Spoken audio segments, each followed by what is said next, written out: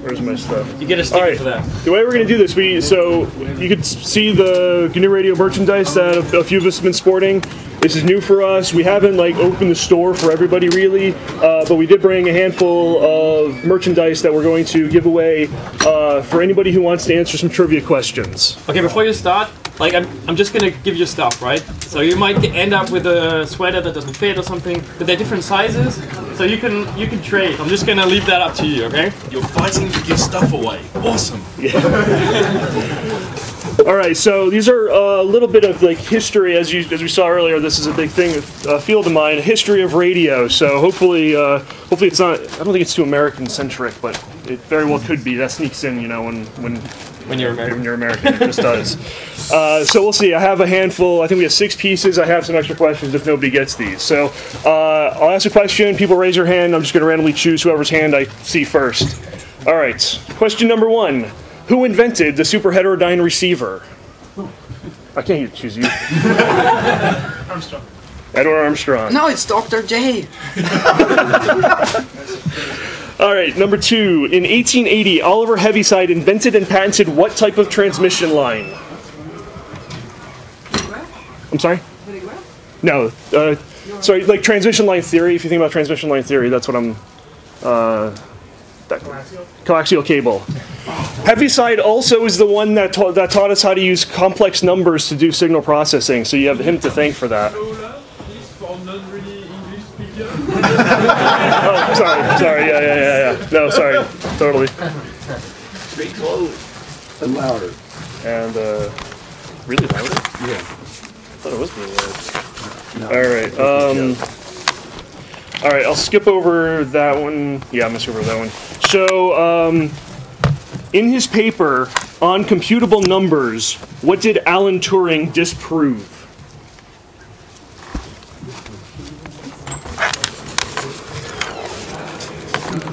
Yeah, everybody, and the Germans especially should be able to answer this.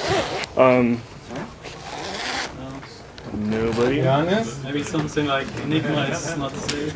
No. So I brought this up. This actually came up in our IRC chat room the other day, and it's related to computing and numerical processing. No, not that one. That was another paper of his. That was another. No, this is one of. PNP or is it a PNP thing? No. Nobody's proven P equals NP. No, I mean. That's why I'm asking. No, this is one of the main challenges. So Gödel, did a lot of work on this, but this was the completeness theorem. The idea that mathematics is complete was disproved by Turing in his paper. That was his master's thesis. It's where the Turing machine concept comes from. It's basically the foundation of numerical computation and numerical computing. Okay, so no one will get this. No one will get that. Complete theory is good though. No, it's not. No. He's right.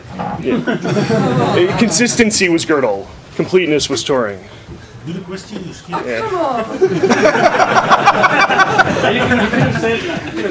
Yeah. he has the gift. Yeah. Yeah. Right. That's right. My questions, my answers. All right. Who initially developed the concept of information theory? Shannon! All right. I saw you. So you're. With that? Yep. As I said, it's whoever I see first. It's not fair. What? Trivia is not fair. This one is a totally unfair question. Who invented the Cooley-Tukey algorithm? What? The Cooley-Tukey, the power of 2 FFT. Oh, you did? Cooley-Tukey? No, it's a trick question. Back there, anybody? It was Cooley-Tukey. Yeah. It's a trick question. Give him the shirt.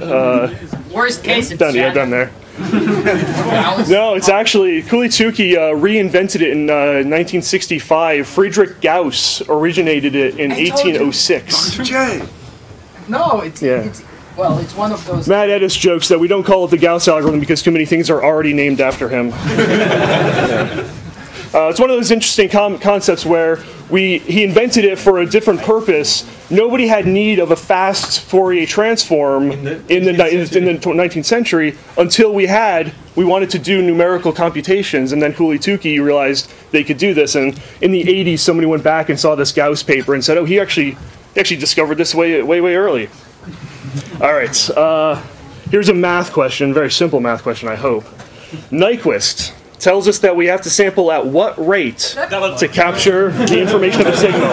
Hold on, I'm gonna, all right. Double what?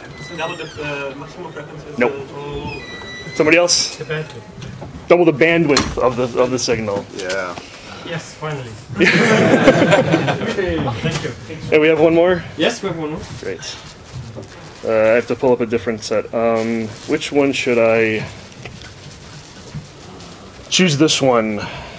Again, this is a more modern thing, so we've talked a lot about it today. This number never came up, but in a 20 megahertz LTE signal, how many subcarriers are there? I saw Tom's hand first. 2048. Very good.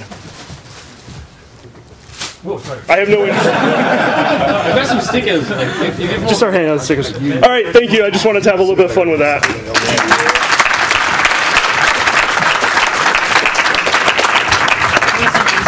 I have one. Okay, so now we start the hacking session. But if you leave, please take all of your garbage with you. Please help us clear up this room as you